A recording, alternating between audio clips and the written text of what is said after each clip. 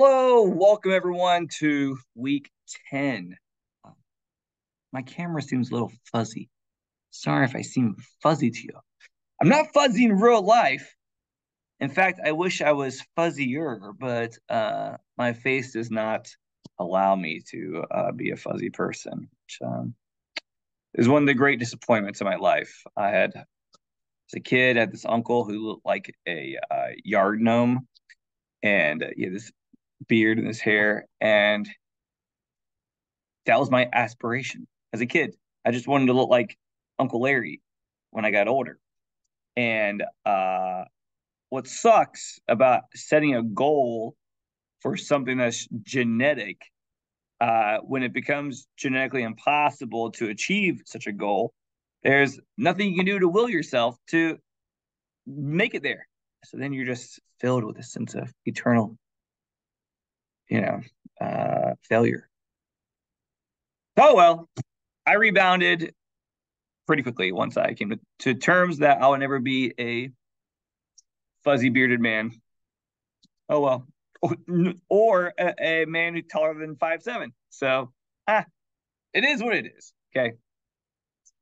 All right. So let's get to this. Let's see here. Okay. So this week, you are going to be doing.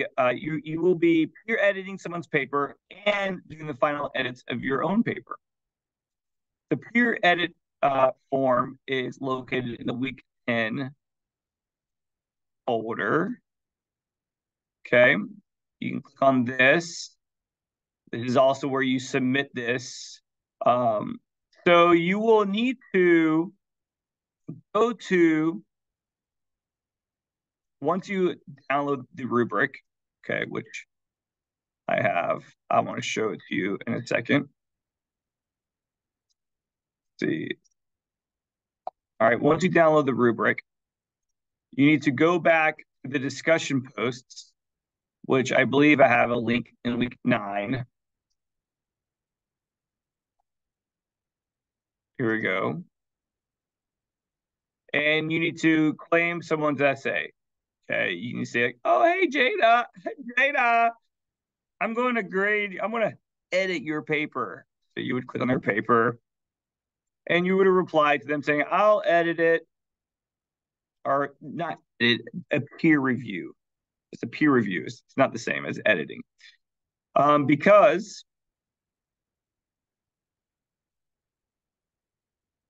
all you're doing is reviewing it. You're not actually editing it at all. You review it. You look at the top should look the same, should be very familiar. Oh, dang it, it's not 1102, it's 1101. See it. Check that their formatting is correct. All this is correct. Heading double spaced. Okay. Left or justify alignment. Okay. Then this is what makes this outline a little bit different than the previous ones. Is that, like, you're not going paragraph by paragraph. All right. Because this does not have the same type of outline. Like, the essay itself was not outlined the same way that the first essay was. Okay.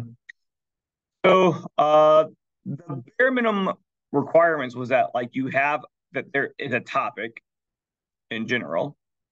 Okay. So the essay needs to have one major topic.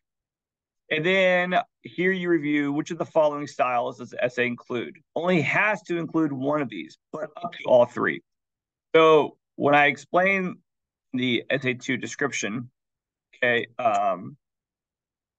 needs to be at least, there needs to be a cause and effect paragraph somewhere, or a comparison contrast paragraph somewhere, or a classification paragraph somewhere. Not every single paragraph has to be one of these. Sometimes you might have to use definition. You might need to define your terms in order to compare and contrast them, which is fine. You could have spent a paragraph defining one term, another paragraph defining another term, and then you compare and contrast them in a third paragraph. Okay. It was up to you how you wanted to go about this. As long as there's at least one paragraph that is either cause and effect comparison and contrast, and or classification. Okay. So the topic of the paper, there should only be one topic of the paper. This whole paper should be about something. Okay. And then there should be at least a paragraph. So like I was reading someone's essay, and I could be like, okay, there's no comparison contrast. I mean, cause and effect. There's no comparison contrast, but there is a classification paragraph. Cool. They have met that one requirement. As long as there's at least one yes on here. Now I didn't add the little comments, okay, because I wanted to try to keep this as one page, but you could add you can still add comments just because I didn't put that there. You can copy and paste that and you can write in comments to this person, okay? Because I didn't include it doesn't mean that you can't say anything. All right. It's okay to think outside the box and do a little bit of additional stuff. Next two requirements for the essay was that you'd have two sources. The writer said I had two sources. So you, as the reader, are reading their essay to see if they utilize outside sources. So if they use a source, you need to write what that source is. Okay.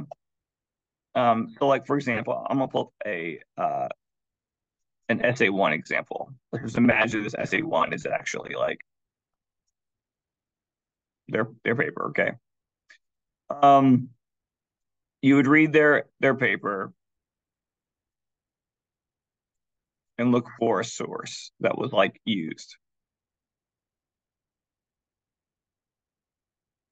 Let's see. Oh wait, this might be the wrong. This might be a from essay one example. Yeah.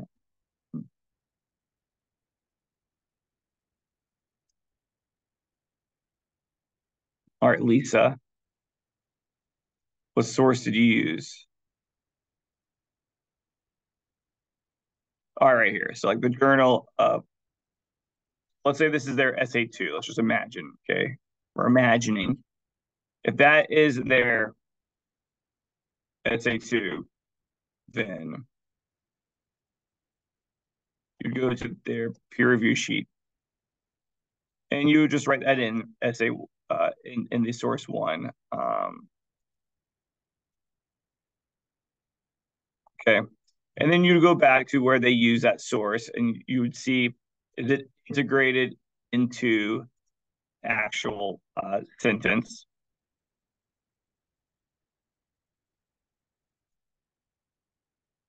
You know, did they integrate their quotes? Let's see. Okay, so like let's see, we're looking at this essay. Okay, this is a quote. Notice this. See how this sentence begins with a period? There's a period and there's a quotation mark. They are used to non-invasively and painlessly help to diagnose disease and monitor therapy, support medical, blah, blah, blah, blah, blah, blah, blah. And then there's a period. That quote is not integrated. It begins with quotation marks and it ends with a period. That quote is not integrated. So you'd go to the peer to review rubric, okay? And you would integrate into a sentence. No, it's not. It's not integrated. Now, the author is either cited in the sentence or in the parenthetical citation. Well, it's not. We'll go back. There is no author. See that? Who said this quote? Do we know who said this quote? We don't. We have no idea who said this. Who said it? I don't know. There's no author being used. So I'll go back to my SA2 peer review sheet. And I did, nope. Nope. Is the source listed in the works cited page? Well, when you don't know the author, that makes it pretty difficult to then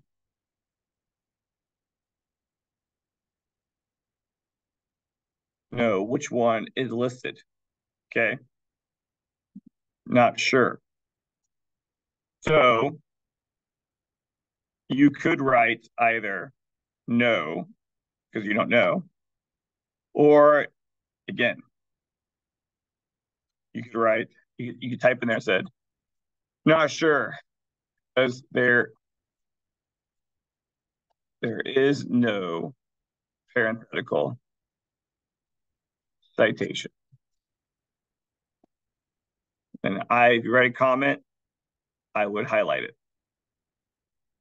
All right, so source two, let's just say source two is just not even present. There's only one source in the paper. Well, that's a problem. Therefore, it would be no, no, and but you could say though, well, maybe because there are three sources listed on the works cited page. Okay. Like, let's say you were reading this essay. Let's just say, again, we are using our imagination. This essay is essay two, and we have one quote. But that's all there is just one quote. There's no other quotes, but we have three sources here. Okay. That's a problem.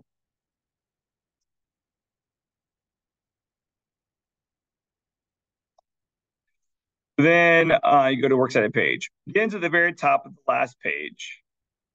The only sources listed are ones used in the actual essay. The sources are formatted alphabetically. They are formatted with a hanging indent and double spaced. So it looks like this. Well, if we go back to the essay that we are peer editing, which we're imagining that this is the essay we're peer editing, you notice the works cited page does not begin at the very top of the last page. It is in the middle of this page. So we need to hit enter, enter, enter, enter, enter, enter, enter, enter, enter. Okay. So it would be a no. Alphabetical order, A, C, R. Sure, yes. Is it correct formatting though? No. This should be double spaced. Go to paragraph. It's blank, which means that there are errors all in the formatting. If it was correct, it would say 0, 0. Well,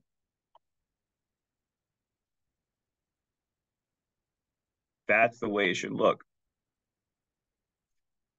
Has hanging indent. Yes, yes, yes. Okay. Now, as I've already pointed out, there's three sources here, but only one quote in the essay. So I'm going to go back to my peer review sheet. Works cited page. Begins at the very top. Nope. The only sources listed are ones used in the actual essay. Nope. The sources are formatted alphabetically. Yep. They are formatted with a hanging indent and double spaced. This is called the hanging indent. The first line is not indented, but the subsequent line is indented. Yes. Okay. And then the entire essay is at least 1,200 words. Now, look.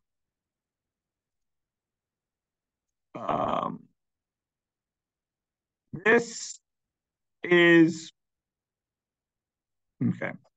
Like this essay is 1,200 words. Look down here. You can see it right there. 1,214. Okay. Now, it can be 1,200 words or at least Mr. Byers. Okay. I associate 1,200 words with 3 full pages. Okay. If this essay ended right here, let's just say like right there, and the works cited page was here. Okay. Look, this is 1,100 words. But look, it's 3 full pages. I read this essay, I would be fine. Okay. So 1,200 is a safe bet. But like if it's 3 full pages, I'm not going to look at, because again, like when I look at your essays, I don't always see the page numbers because where you submit them, page number is not doesn't appear unless I download it and open it up in Windows and then look down here. So really, I'm scaling it based on 3 full pages. 3 full pages, I'm good usually. Okay. If it's less than 3 pages, that's suspect. So with the rubric, maybe I gotta update this thing anyways because I realize I noticed there's some errors. Maybe I'll write something like list is at least 1,200 words or 3 full pages. Okay, cool. All right, that's it. That's how you do it. You save this. I'm gonna unhighlight everything so I can redo this. Oh my God. No highlighting. Okay. Yay. All right. You save it by the person's name, file save as. So like, let's say I was reviewing datas. Okay.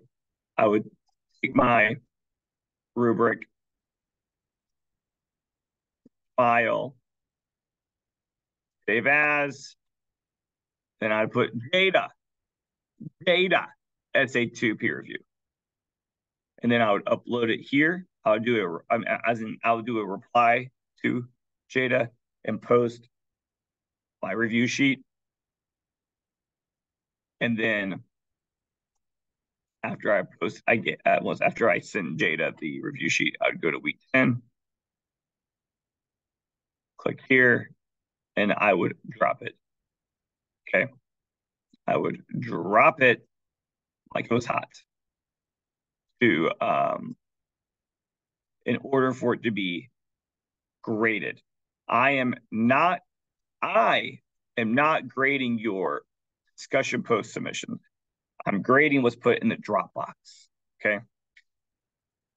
But you still have to post it on the discussion board because it would be cruel not to. Okay. I'm gonna go ahead and overwrite this. I updated the file. Make sure you all have the latest edition. 35. Yes. Okay. All right. Now I'm gonna go over some samples for you of essays one, things that that some people did and that other people did not do. Okay. Things that were good and bad. So I already started going over one of these essays, Henry's essay, let's say. Okay. Things about Henry's essay that many people did. You see this? You see this header? See how it's here when it should be here? Okay. Notice this, the essay starts here on this line, the header also. So we need to take that and we need to move it over. Okay. And then you notice that there's this gap here. Look, see how the cursor is blinking right here? That means there's an additional line. We need to hit delete. Bring that up. Okay. There should be no additional spaces in paragraphs. Let's go down here. Okay, great. I was talking to my wife about the MLA stuff for this for the essays, right? And she reaffirmed that colleges make it a big deal about formatting. She was a psychology major, and they wrote in APA, American Psychological Association formatting. And if they turn a paper with more than five errors, more than five formatting errors, five, like miss the citations are wrong, the works cited page is wrong, there's an error in that, the heading, all this stuff, they failed the paper. Five formatting errors. That's not even including grammar, syntax, logical, the ideas behind it. Okay, communication. Just five formatting errors, and they failed the paper. Okay, so again, my strict focus on MLA is not like Mr. Byers, instructor Byers. Okay, this is Gwinnett Tech emphasis saying you have to learn and master MLA formatting. This is the university system saying they want all their students, no matter what formatting you will learn, whether that is like MLA for English and many of the humanities, APA, AP, Chicago. I think those are the main ones. MLA, AP, APA, and Chicago style. Okay, so you might learn more than just MLA, and it really does suck when you start confusing the styles, which is what a lot of people do. I see a lot of like people come from the business world or come from some other area or I think a lot of people look up online how to cite their sources correctly, and they cite the wrong style. I see a lot of like people who put dates in their parenthetical citations. That's APA. APA puts dates because APA, American Psychological Association, dates matter when citing research because if you are citing a piece of research from 1956, then there might be a lot of difference now in 2023 versus in MLA when we're talking about like poetry and literary analysis. Dates don't really care because an analysis of Shakespeare in 1932 might still be a valid interpretation of Shakespeare in 2023. Okay, so when I see people put commas and dates in their parenthetical citations, I immediately know you're looking at the wrong type of citation, the wrong uh, the wrong system. You're not looking at MLA, which is what I'm teaching you and what Gwinnett Tech wants you to understand, and what all colleges want their freshmen to understand is MLA. So the sides are good. I'm going to do a select all. When you do a select all, and you click on this little thing for the paragraph, it's blank. That means that there are inconsistencies throughout the paper. This should be zero. This should be double. Okay. Now we do it again. Select all. Fuck. Now it's there. 0, 0, double. See? That means the whole paper is accurate. All right.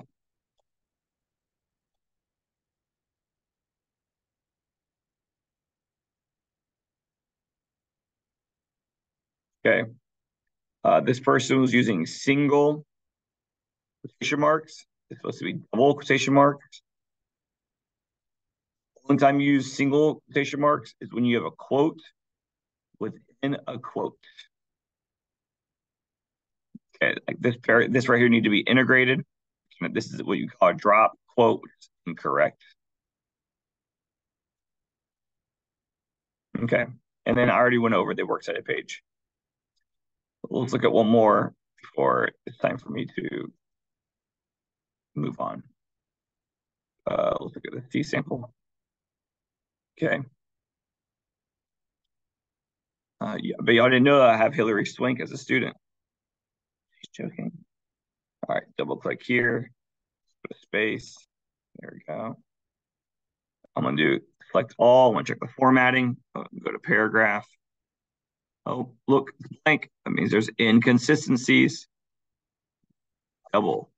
0, 0, double. Okay. Now, look, there's extra space here, so I'm going to get rid of that. The title should be centered. Look, the person did a line left, and then they try to just hit tab to get it over. That's incorrect. They just hit double space. I'm sorry, center. Okay, so look, notice the difference between this paper and this paper. This paper, the author, Joseph Henry, sides look really clean. Okay. While this other paper, if you notice, is all like a mountain range. Look at all that. It's like curved and stuff. Okay. Now, Joseph's is like this because he has justify. Justify is selected. Okay. This person's, Hillary's, is like this because she has a line left. Okay. Now, technically, this is correct. MLA only requires left. Left is required, but you can also do justify. Okay. So she won't get any points off. But like to me though, the aesthetic of this is just much improved when justify is selected. Okay. Watch. Oh yeah. That's nice. Okay. Then when there are problems, you can tell that it has to do with the formatting here.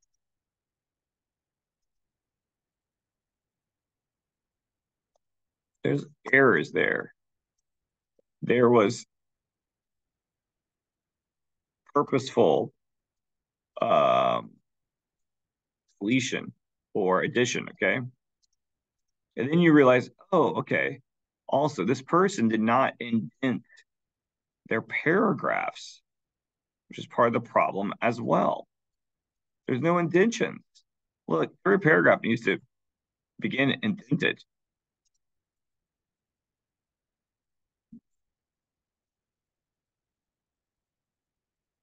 They need to be indented. So that's a problem. Okay. Also, if you notice, look, when I did the formatting, turns out this person did not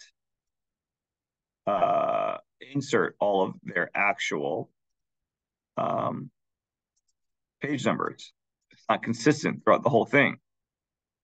So the formatting is all kind of messed up. Okay. And that's immediately going to make points go down majorly. All right. Works cited is off. There's all these additional spaces between. Okay. We have two sources. They shouldn't be highlighted. I don't care if it was like copied. They should not be highlighted. And I don't know. Let's see if I can clear this out. There we go. Start all over. Okay, those are done. Let's see. This is times New Roman 12. So we're gonna do 12 times New Roman. We need to double space it. Okay. And now we need to do hanging indents. So the first line of the citation should be all the way to the left, but then the second lines should be indented, and third line.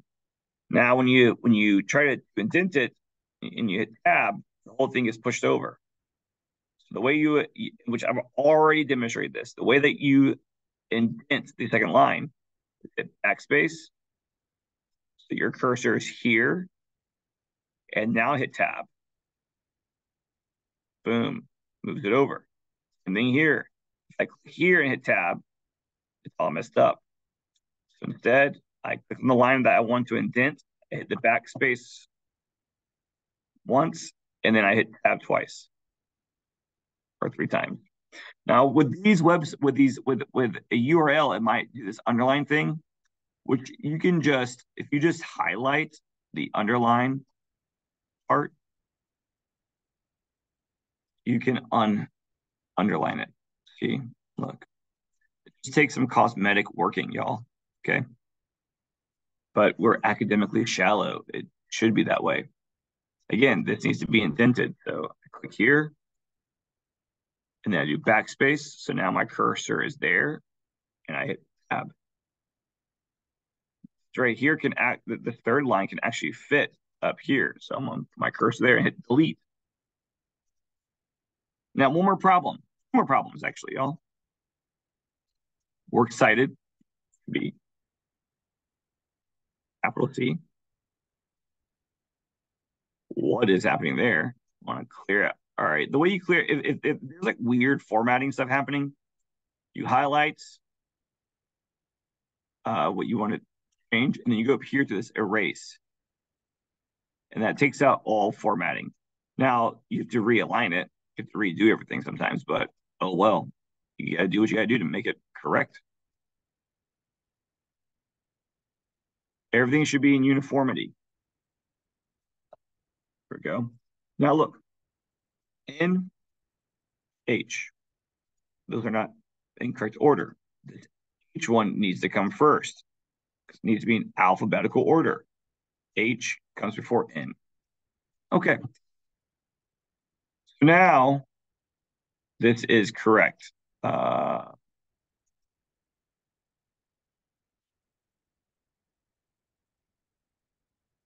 That works cited page is correct.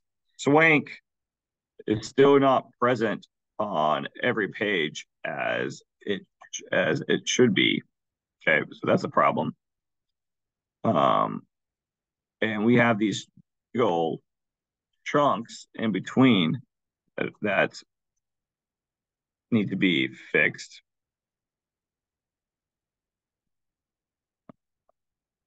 Okay, here we go. Okay. Starting to look more like an essay. All right, we need to get this thing all the way up here.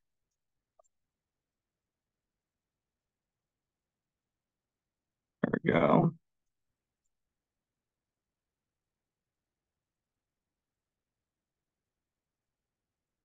Okay, now let's just go back to inserting our page numbers. What you're doing here, but I like it. We're going to insert our page numbers here. So click here, and then page numbers, top of page, right hand side. What's this person's last name? Their fake last name, Swank. Okay. This, I don't know why it's there. It's up there. That does not look good, but you know what? We'll cut that one as a loss. At least it appears on every page. Okay. So, all right. So that is essentially how it needs to be formatted. Okay. You'll need to kind of make sure that that's like one of the most important things I'm looking at is your MLA formatting. You are expected to go into 1102 knowing how to format correctly. In fact, there is a quiz the very first week of 1102 that will require you to make sure that you can correctly set up an MLA page. Okay. And if you do not do it correctly, then you will not be able to do the work that is set for the class. All right. So it is very serious. You got to make sure that that all your stuff is at the collegiate level. You know, I mean, this is college. Listen, high school is mandatory until you're 18. College is not mandatory. Okay. It very much is you make it well, you stay in. And if you don't, then it might not be the right option for you. Okay. to make sure that we get everything right and that we are setting things up. And look, let's see here. Under writing, tutoring, this link right here, it sends you over to the Learning Success Center. And here you can try to work with a tutor, okay? They can try to help you out with your formatting and all that. I highly recommend. All right, y'all. I want to end it here. If you have any questions, concerns, send me an email. Okay. Y'all take it easy. All right. It's feeling great outside. Feels so good. I'm here. I got my mandolin. Okay. It is perfect fall weather. Yes. I hope that y'all are enjoying it. You can get outside, maybe do some editing in the nice cool air with a cup of coffee. It'd be nice. Get easy. Bye-bye.